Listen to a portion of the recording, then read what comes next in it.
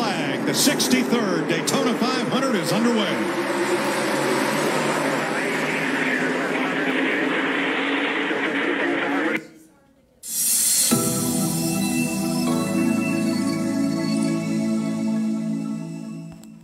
I thought I would mix it up a little bit. We've been doing blast-offs and, missiles and whatever, so I thought I'd mix it up a little bit, do something different today. So, yeah, different. So, speaking of different, I don't know what your political persuasions are. I don't care.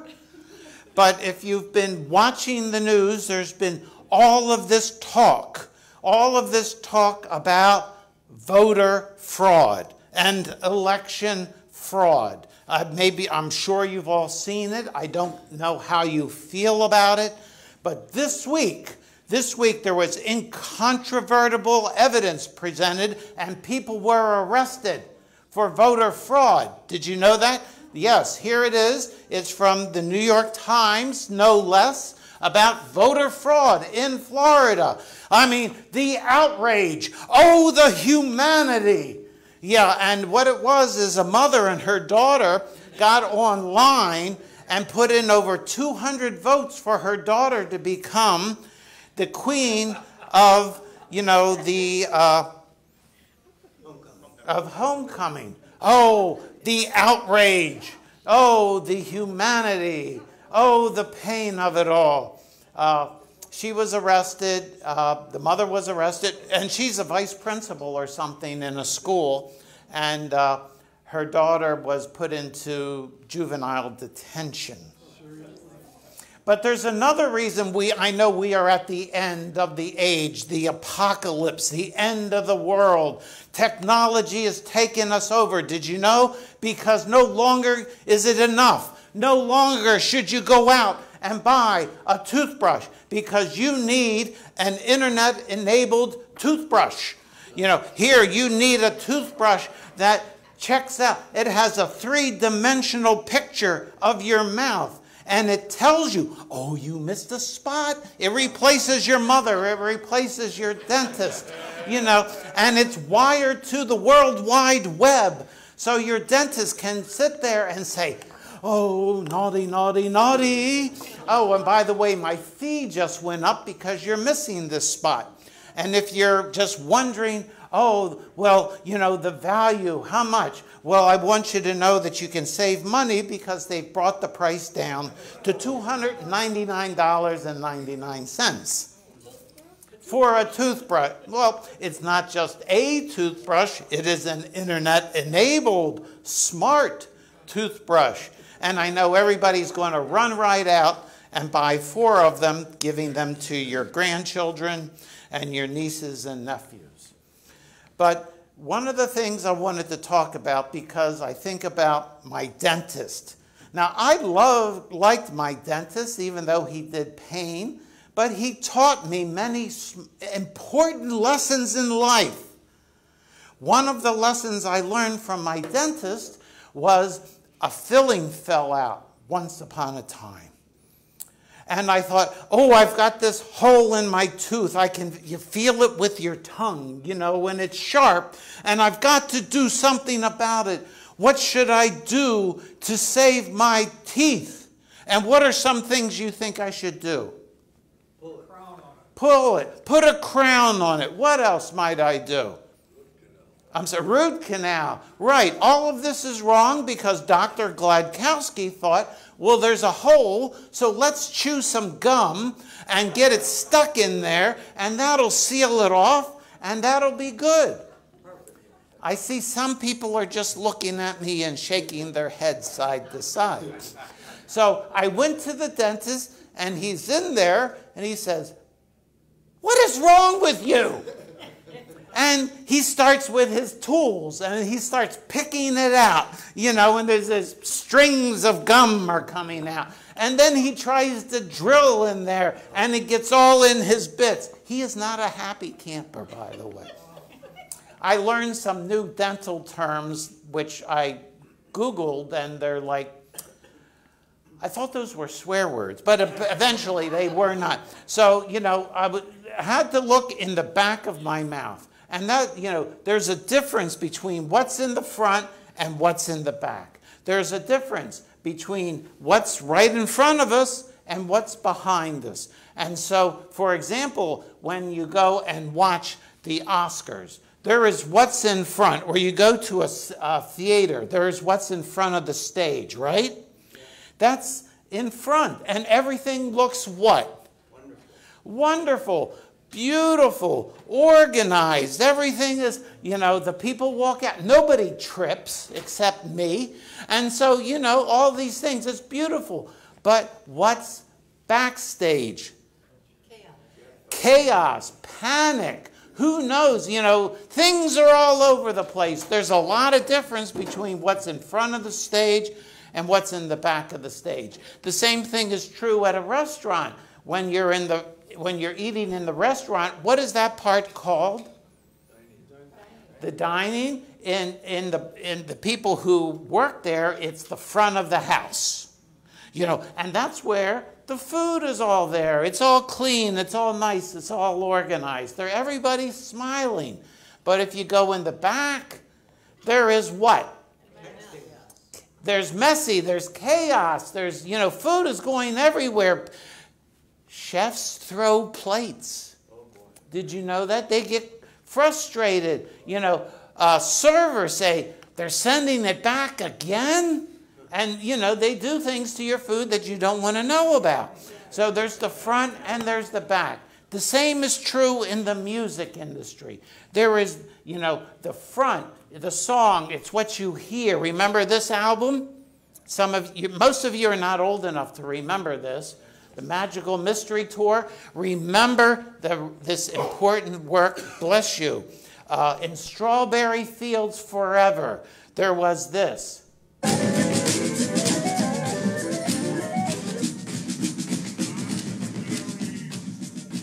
Did you hear it? I bury Paul. They were hiding messages in the background. I bury Paul. In Star Wars, there's a background message. Only knew the power of the dark side. Obi-Wan never told you what happened to your father. He told me enough. He told me you killed him. No, I am your father.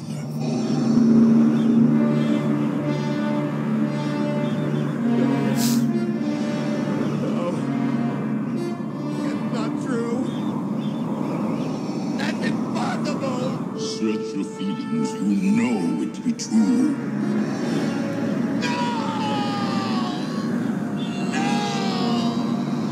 From the very beginning, the original script written by George Lucas, we saw the first Star Wars, and you thought, there's this evil, dark Darth Vader. And then in the middle of the second episode, this bombshell gets dropped. But it was there all the time. It was in the background. It was somewhere in the back story. And there are these threads in literature. There are these threads in music. There are these threads, these messages of life that are in the background. So, we call these things the narrative threads. Or these little things, they just sort of float along, and they're not important until they come to the front. And when they get to the front, they smack us right in the face. It's really important. It was just this little thing going on in the background. But now it's coming to the front. And now we have to deal with it. And last week, remember, we talked about how the nation of Israel, what did they do? Parted the sea. God parted the sea, and what did they do? They walked across on dry land. God not only split the waters, but dried the land. Isn't God good? He didn't have them slog through the mud. And so they do this, and they then, we have this, but there's this backstory that's been there, but there's only these little pieces. And these pieces, this thread comes up, and God says to Moses, he says, Pharaoh will think, Oh, the Israelites are wandering all around the land in confusion. And they are hemmed in by the desert. What do you think it means to be wandering? Trying to find your way, confused, lost, don't know where they're going, aimless. This is a video of, what do you think? Old Faithful. Right. And it sits there and there's no water. And then what happens? It erupts. But does it come out like the water from the hose in your yard? No. It's here, back, strong, back. You know, it's all over the place. They're wandering, meaning they're here, they're there. You know, there's no straight line in their life.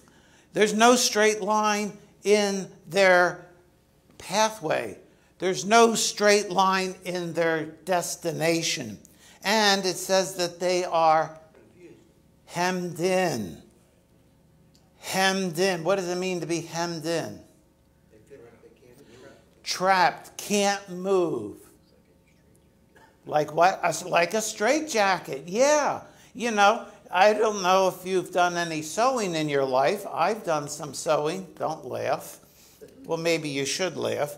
But, you know, to put in a hem means you put in a line of thread and it doesn't move.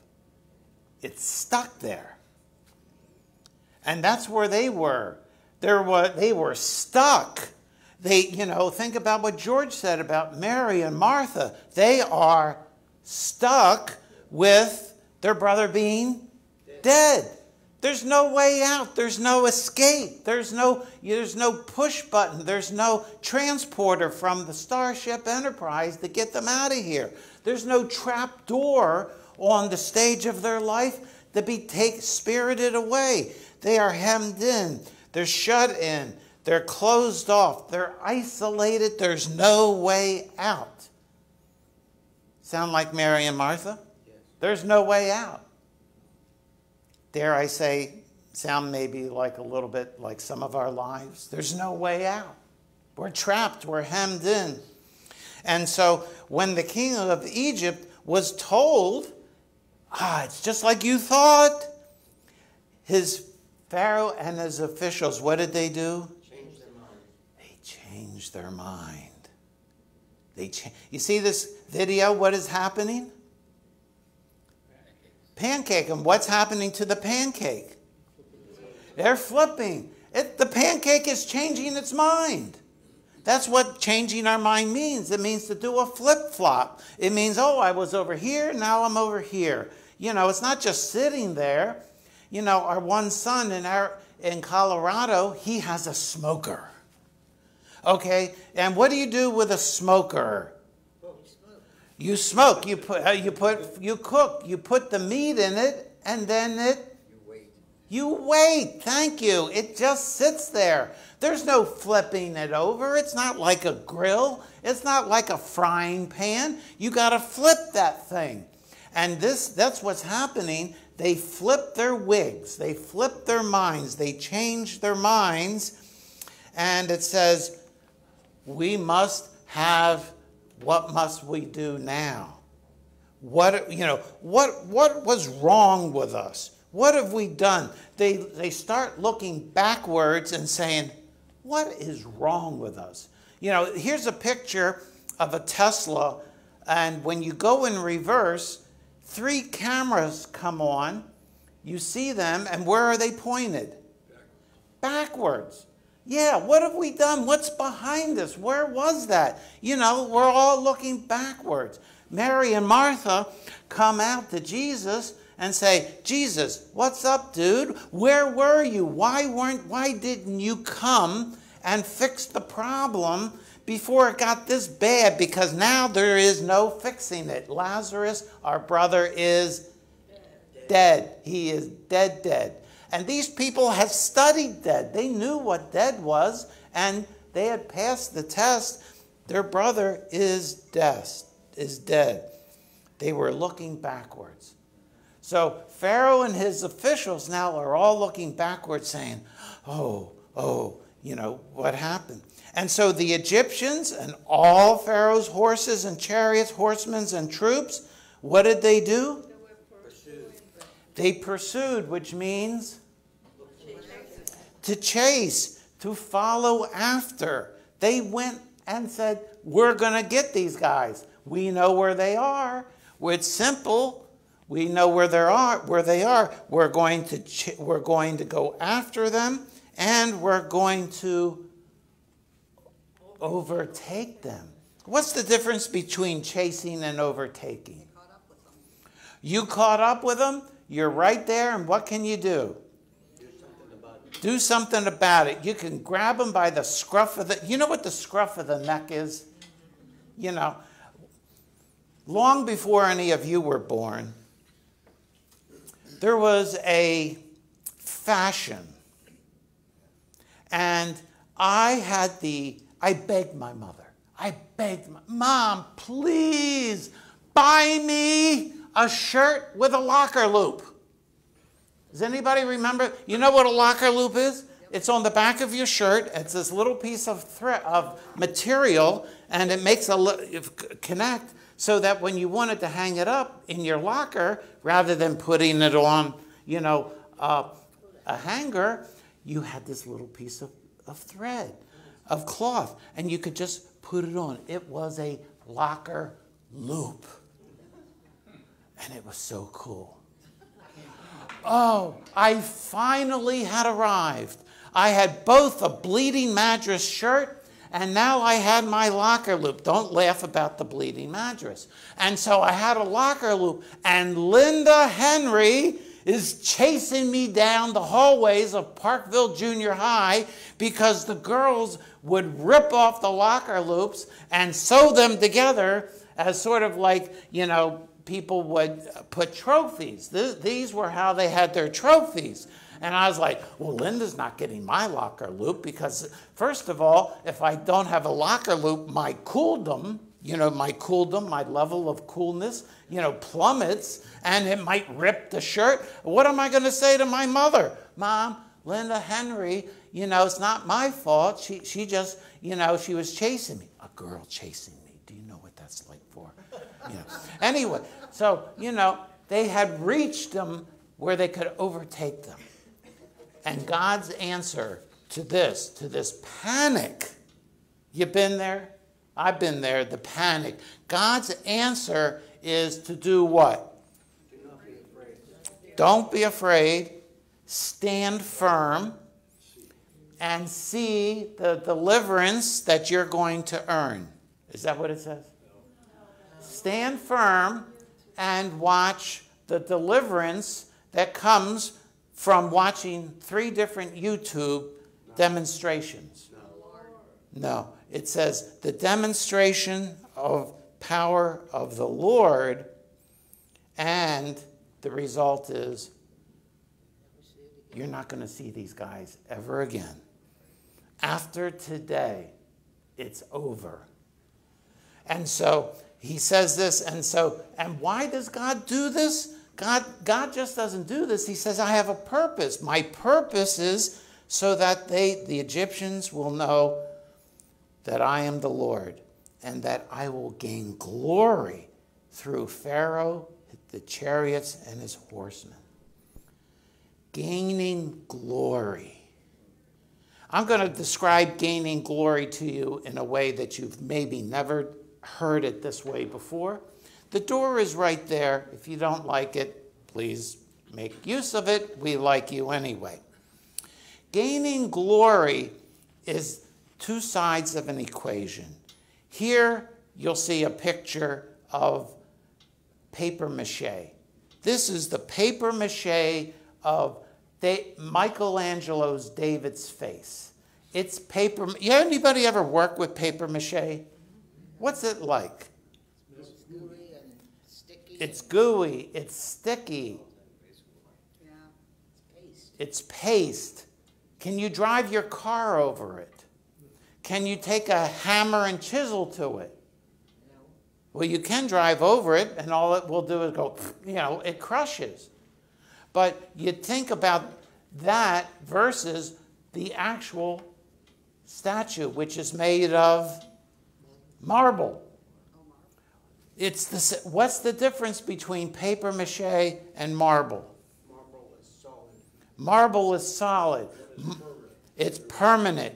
It's heavy. You get hit with a piece of marble, you're going to feel it. Somebody throws paper mache at you, and what are you going to do? Huh, is that all you got?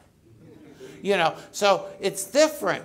You know, gaining glory, to be considered great. God says, people are going to look at me in a different way after today because I'm going to do something that they're never going to forget. They'll always, you know, paper mache comes and goes. Marble stays the same. I'm going to play a little video of this part of the story from the Prince of Egypt. Watch this.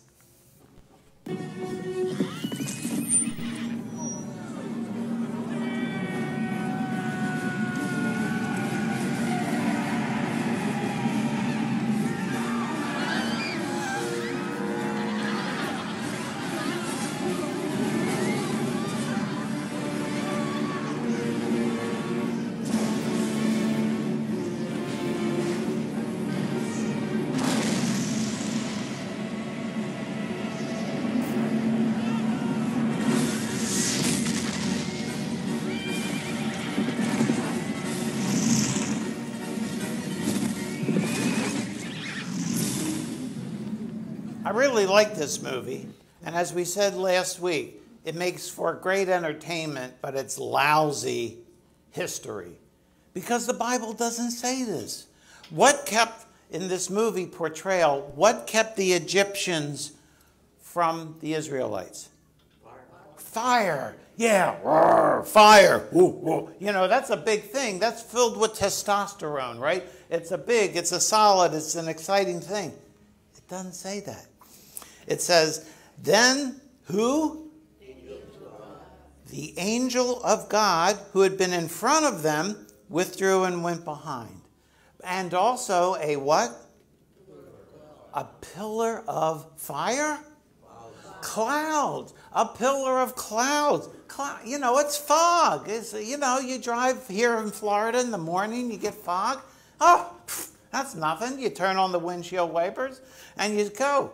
That's not going to stop anybody. But God's cloud stops them. It comes between them. This cloud is what protects them, not fire. You think about fire. Oh, of course you stay away from fire. But a cloud, God uses the humble, weak things. A cloud's not going to stop anybody.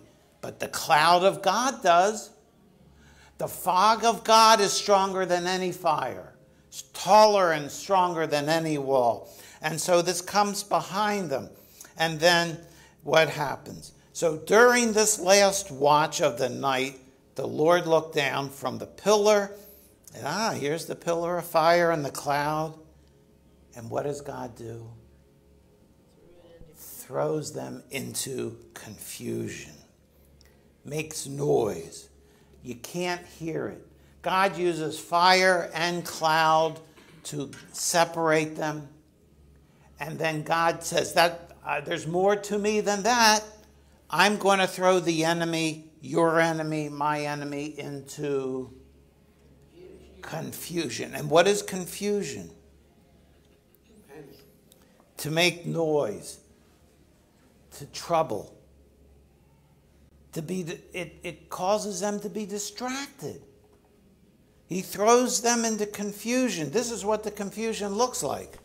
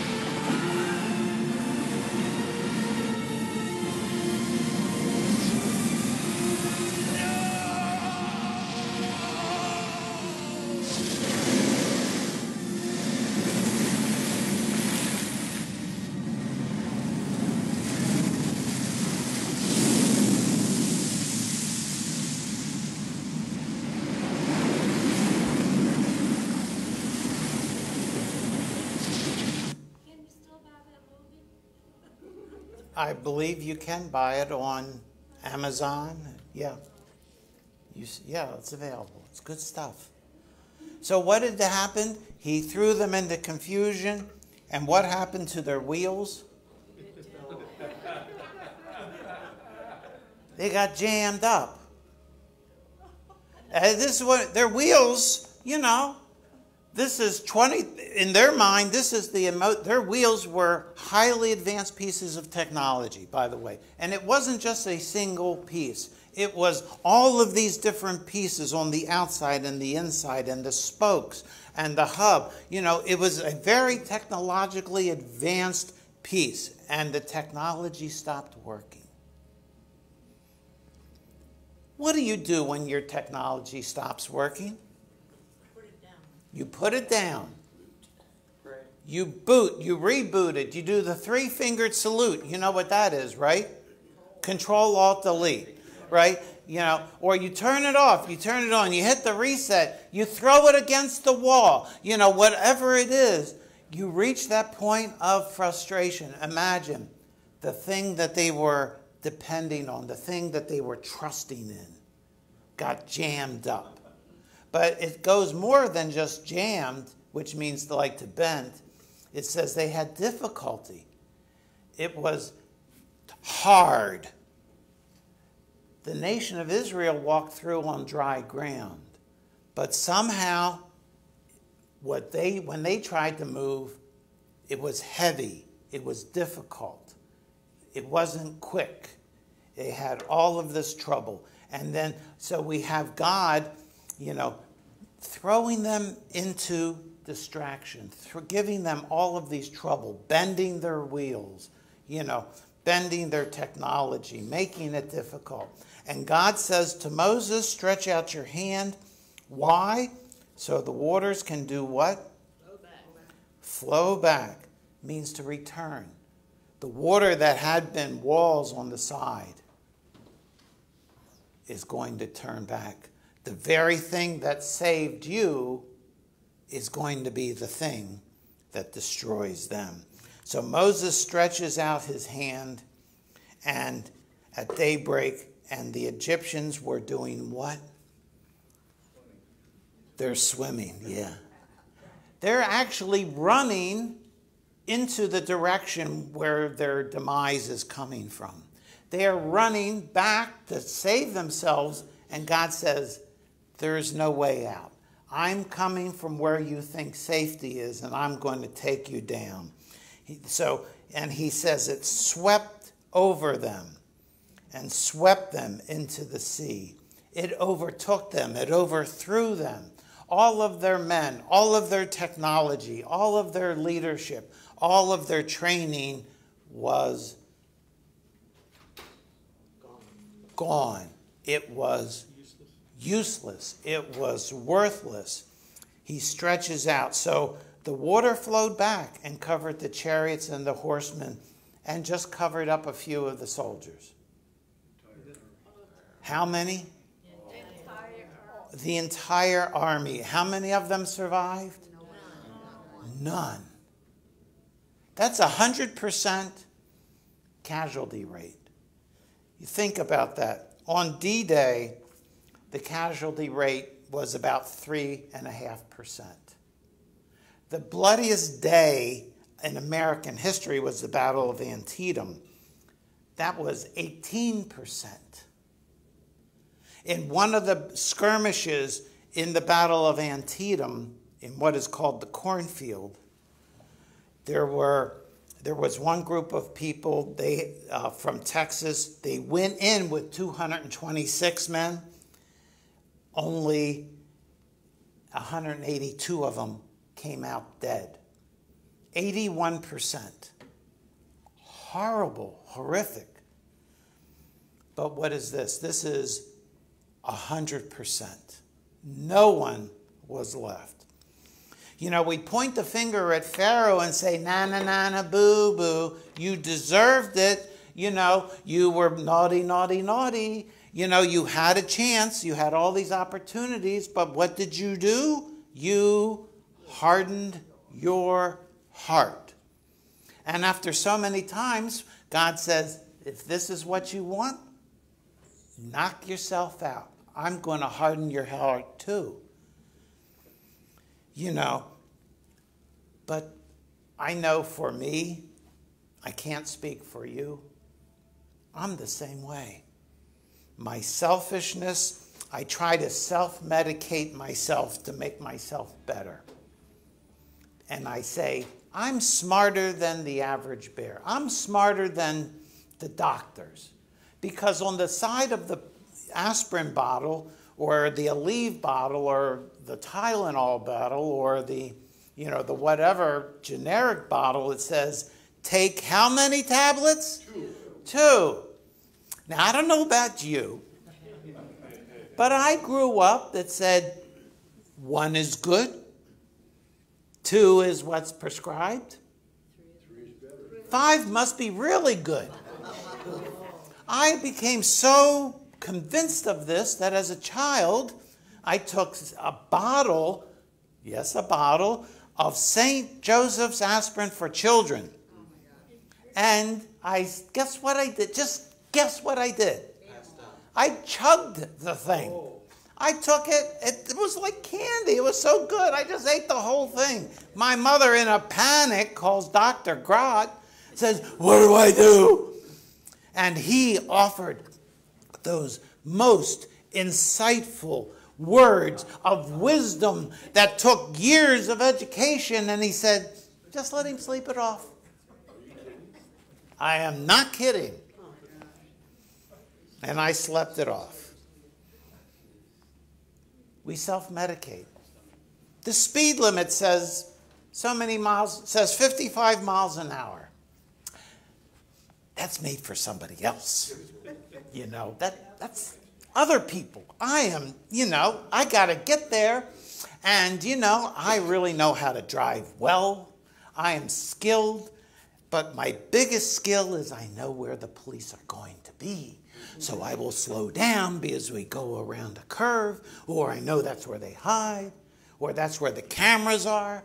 You know, we self-medicate. Pharaoh had self-medicated himself in the delusion that he was God, and everybody bowed down to him. And he came to the end. Here is a picture of a town of Hoku, Japan. Notice where the water is. Notice where that ship is. Notice where the fence is. Watch what happens.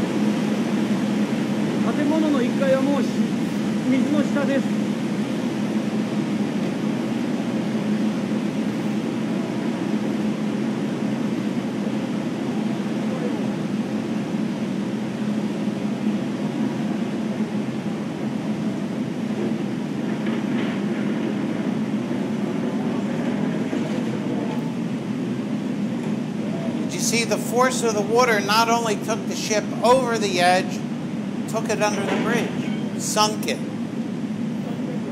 That's March 11th, 2011. Almost 16,000 people died this day. And why? Because water is 800 times more powerful than air. And you can't stand against it. You can't stand against it. But the question is, when there's evil in our lives, there are times we have to stand up to that evil. There comes a time where we have to say, God, I have no power. You must fight the battle. What's the old song? The battle is mine? No, the battle is The Lord's. The battle is yours. You are the one who is strong and mighty. I can't figure it out. We've got to be like Gandalf in the first of the 3 movies about the trilogy.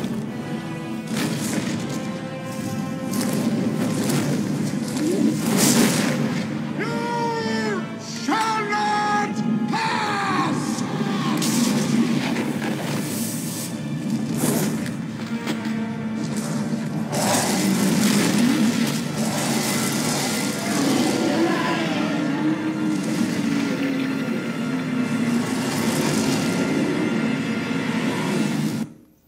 There comes a time when we say to evil, you're not going to get through me. But you'll notice, how did it happen? Did Gandalf use his sword? No. The ground from underneath the evil fell away. God took care of it. How did the Egyptian army was killed? Is it because everybody got up their sword and they went to ninja classes? No, it was God who took the waters and turned the thing that saved them. He turned it on them and destroyed them. There comes a time when we say, enough is enough. So how do we do this? How do we actually stand for the right? How do we stand against evil? How do we let God do his thing and show and give him, did you hear what George said about the resurrection? Jesus says to the sisters, okay, we're going to go and we're going to lift him up. No, we're going to go and have a prayer meeting. Well, sort of. I'm going to pray. He says, God is going to get the glory so that the Son of God can be glorified. Jesus rose up Lazarus, not to show off, but to point to God and say, by the way, I am God also. And God does his thing. So how can we do this? It says, we need to don't let evil come over us, but conquer evil with good. How do we do this? We lived in Arizona and they have, these saguaro cactus, and let me tell you, you can't get near one of them. You can't. They're prickly, like anybody you know. No, we won't go there. But God says, I want to take and use the cactus and make it bloom. God can take that awful creature of a saguaro cactus and make it something beautiful. He can make it bloom. And it all takes place at Lowe's. Yeah, at Lowe's.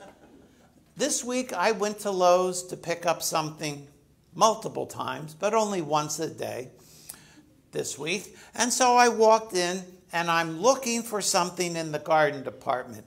Let me just tell you, the garden department, over my head, out of my element. If it's a tool, if it's a pot or a pan or cleanser, I'm there. I'm all in. But gardening stuff, that's dial 1-800-MARY-ANN. So I'm walking in, it's like, where is this thing? I don't know. So what do? I'm smart enough to know that I don't know. So I go to ask some help. And I'm looking and a Lowe's person. So I go over to the Lowe's person. They're behind the cashier in the garden center. And there's a couple there trying to check out. So I'm going to say, I'm going to wait my turn. I'm not going to barge in. And I wait there. And this couple is just crushing the person at the cashier. I mean, what's wrong with you? We should get these 5 for $5. It's in the flyer. I mean, what's wrong with you? Are you stupid? And, just berating her, putting it, it's all, and this poor cashier is, so she hits the button and calls for help. Somebody comes and explains and said, that was in, and he says, well, it's in the flyer, the Bible of all knowledge, it's in the flyer, and she said, well, there is no flyer this week. Well, it's in my flyer. And, so they say, well, we don't have a flyer to confirm it. And so the husband, of course it's the man, I'm a man, turns around, storms off saying, idiot, but didn't stop there.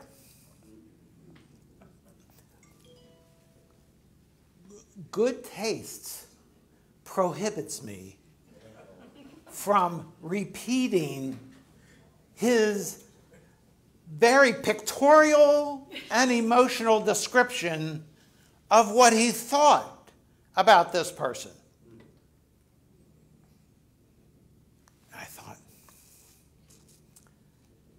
now there's evil.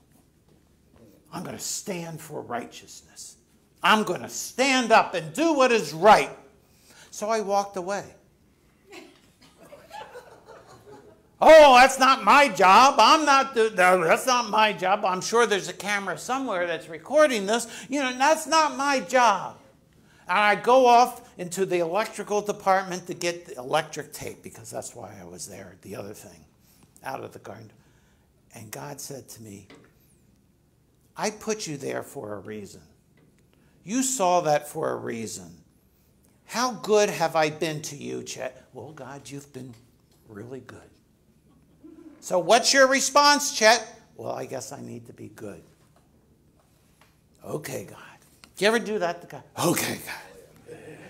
So I go looking for the cashier. She's not there. It's like, okay, God, I tried. I really tried, and she's not there. It's not my fault. And there she is. Okay, God.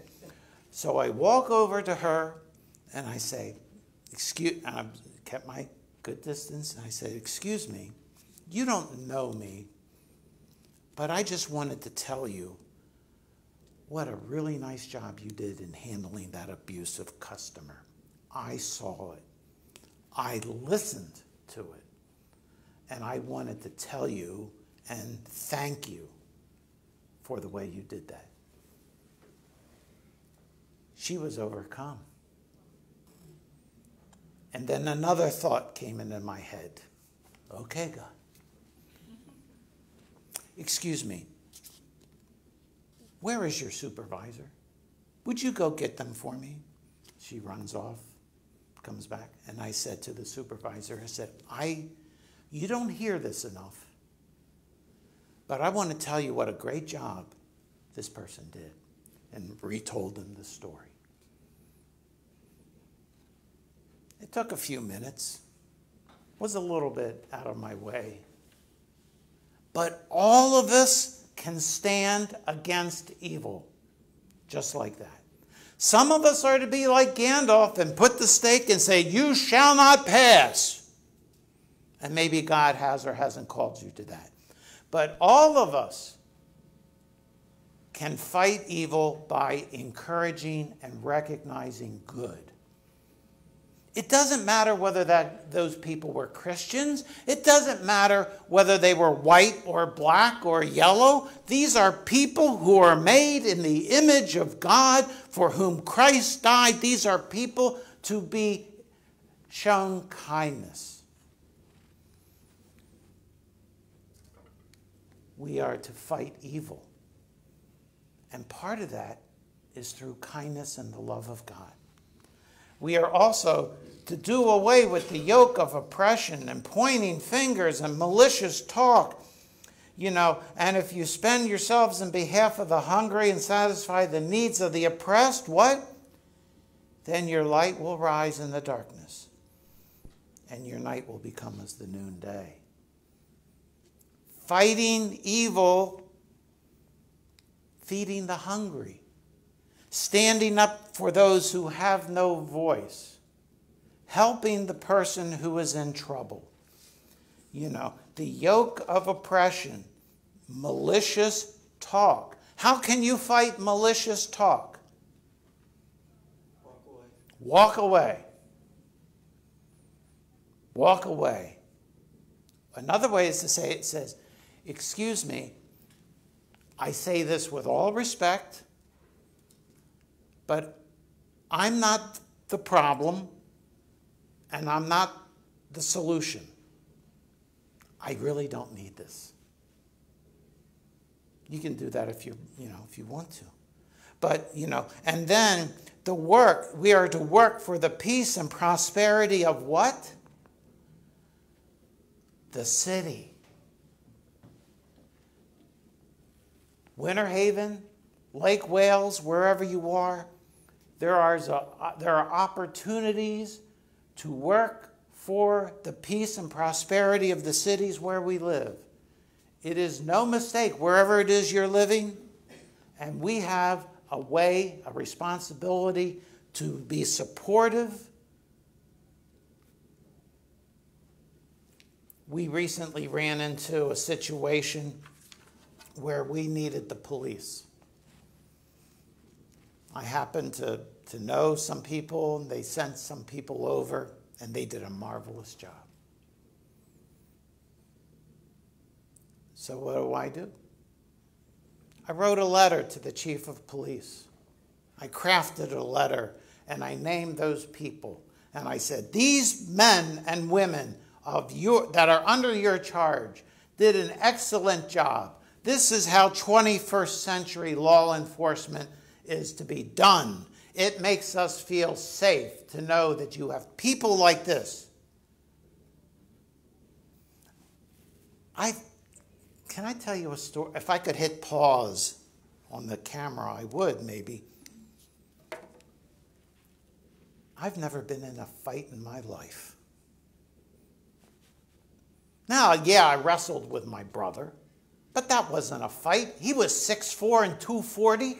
He could tie his shoes without bending over. He had no neck. The muscles, he's just rippling. Was that a fight? No. It's a massacre. Thank you. I've never been in a fight in my life. I don't know whether that's a good thing or a bad thing, but it's a thing. So, if I can't fight, and maybe I'm a little scared to fight, maybe you're a little scared to fight, there's a way to fight evil. Through encouragement, through recognition. So, that's the how, but what's the why? Why are we to do this? Because once we were a people, but now we are the people of God. Once you had not received mercy, but now you what? Have received mercy. It's something that's in your pocket. Mercy's already been extended, and this idea of mercy is receiving what was given. Christ died. He gave himself. If you're a Christian, you have received mercy. God's mercy led and compelled Christ to do what? Die for us. Mercy doesn't sit there and say, oh, well, that's just the way it is. I feel bad about it. Mercy is different than that. Mercy, there are like at least 5 different things. There's pity. Okay, there's pain. There's something wrong. It's out there. And then not only is it out there, but I then have, I'm sorry. I see it's hurting you. That's a different level of mercy. And then it says, I feel your pain. Empathy. I feel it. I still haven't done anything about it, but I feel it. And then, I want to do something. I have a desire to do something. But mercy never stops there. Mercy always, always, always goes on to action. God had mercy on us, and what did he do? Oh, I'm on the throne of heaven. I've got all knowledge, all power. I know everything from beginning to end. I am the Alpha and the Omega. And I'm just going to sit around up here. Is that what he did? No. It says, he left his Father's throne above, so free, so infinite his grace, emptied himself of all but love, and bled for Adam's helpless race. 'Tis mercy all, immense and free. For, oh my God, it found out those other people. It found out me. Years I spent in vanity and pride, caring not my Lord was crucified, knowing not it was for me he died on Calvary. Mercy there was great and free. Pardon there was multiplied to me. There my burdened soul found liberty. Where? At Calvary.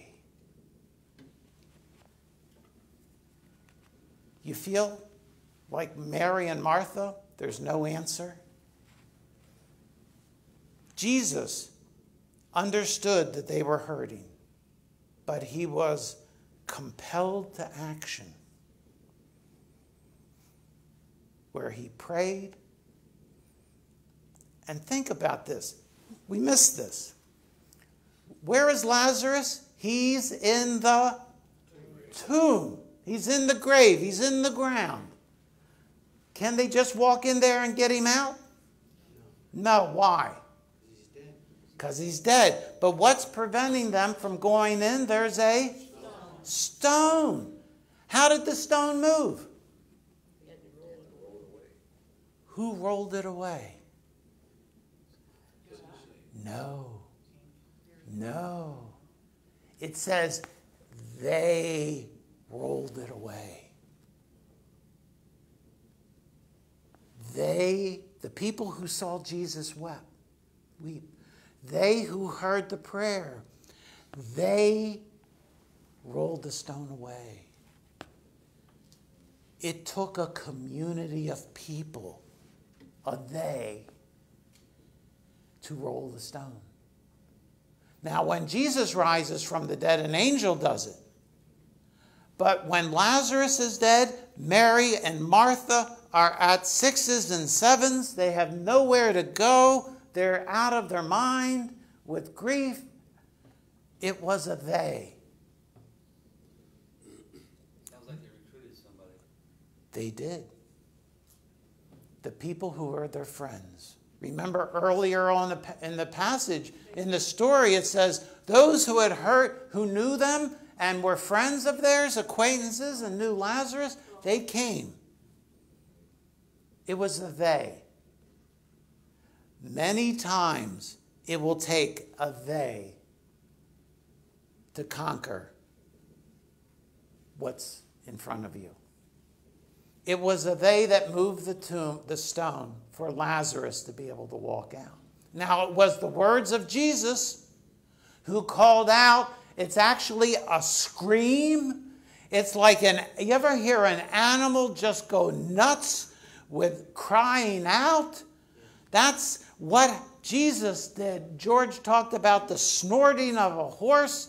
And, it's a great picture, but then it's a scream. And he screams, Lazarus, come out. And he came out. Still wrapped. Still wrapped. And what does Jesus say? Take off the wrapping. Take off the grave clothes. And who did that? The they. Be part of a they. Be part of your friends, the people in this room and in your community. Be the they for them. Be the people who are there when they're hurting. Be the they who then move the stone. Be the they who then unwrap the dead body that is now alive. Being part of this group is being part of a they. And as you leave here today, be part of a they. Be part of the healing of the people around us. Because God loves to use people just like you and me in mercy. Would you pray with me? Our Father and our God, I think mercy was there and grace was great and free. Pardon is multiplied to me. There my burdened soul found liberty at Calvary. I thank you, God, that there's no one between us and the cross. It's always just the one step ahead. And you always receive us just as we are, tossed about with many a conflict, many a doubt, fighting and fear within and without. O Lamb of God, we come. We come. As we approach Palm Sunday and Resurrection Sunday, forgive us for being our own God, trying to solve it all ourselves when we can't. Let us lean on you, no matter how big, how small, because there's nothing too big for you. Thank you that you receive us always in Jesus' name. Amen. Well, thank you again for coming. You are loved, and we will miss you desperately for the next 2 weeks. You all have a blessed Resurrection Sunday.